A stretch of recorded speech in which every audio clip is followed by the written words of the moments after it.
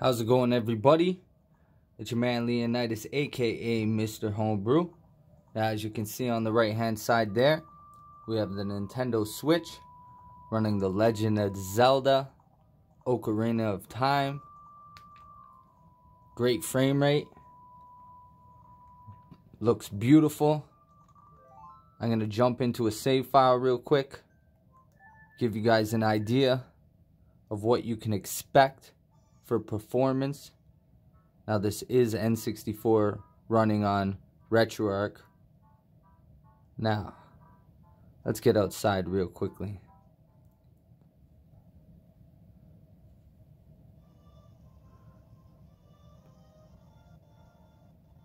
Gorgeous. Performance gets better as you continue running through your game and do certain actions.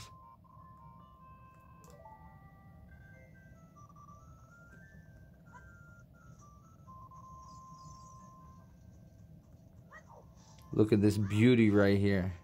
Gorgeous. Nintendo Switch. You can take this anywhere you want.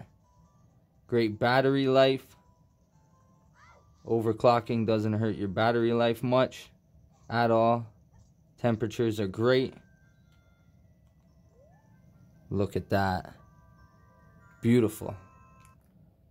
Now, I'm going to take the time, close that up correctly,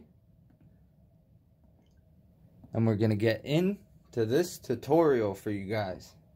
Now, the first thing you're going to want to do is turn off your Nintendo Switch. Now, I'm going to say it here. You're going to want to make sure your micro SD card is formatted as FAT32. That will prevent corruption. You'll get better reliability. I'm going to say it again. Make sure your micro SD card is formatted as FAT32.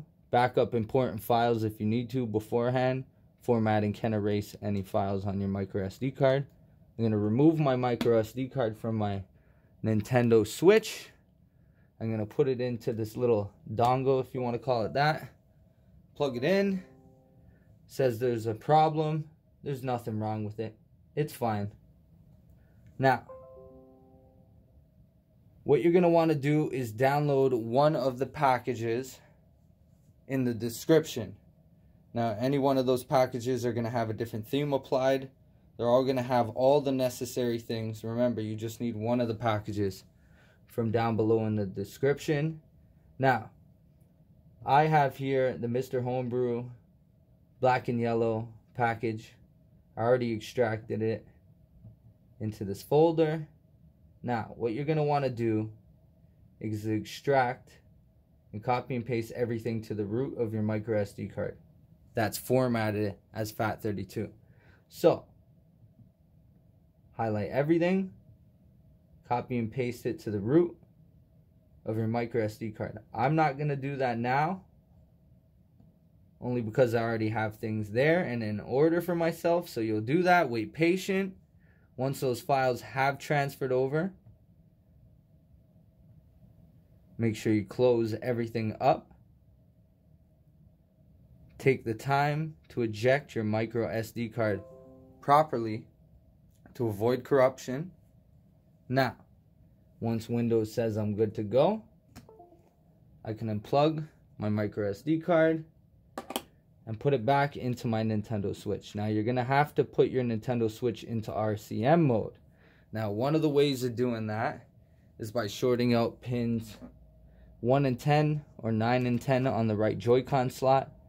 You're going to need something like this, RCM jig. Slide it in that right Joy-Con slot. Hold the volume up and power button for a couple of seconds, and then let go. Or no, it's the volume down and power button for 3 seconds, and then let go.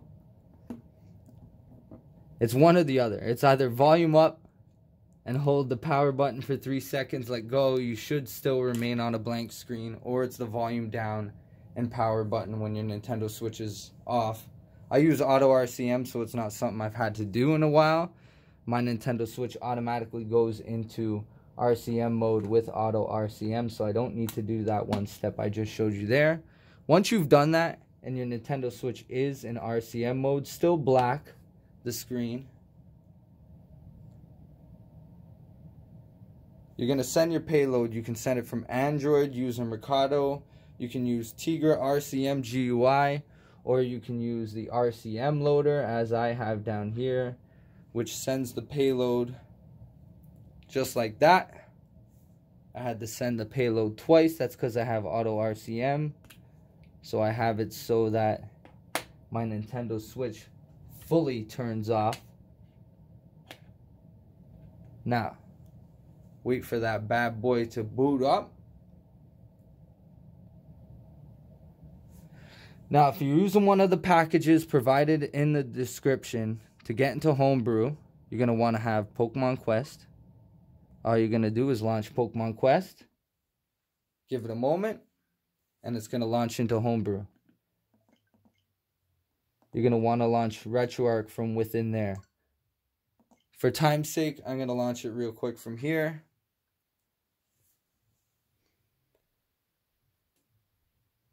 Bang. RetroArch. Look at that beauty. She runs nice. No complaints.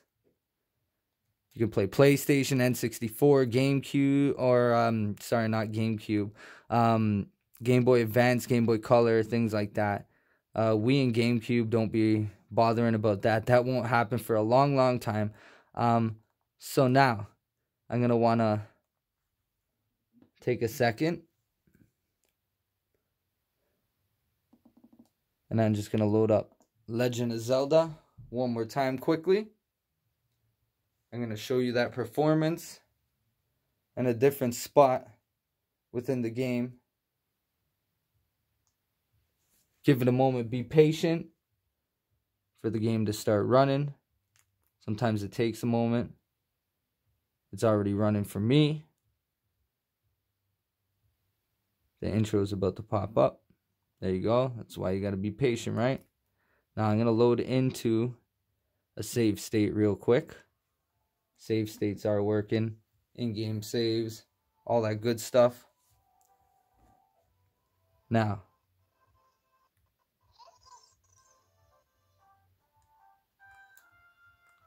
Link all grown up. Or should I say Leonidas as we got him in this game. Look at that right there. Beautiful. Gorgeous. Performance does get better after you've been playing for a little while.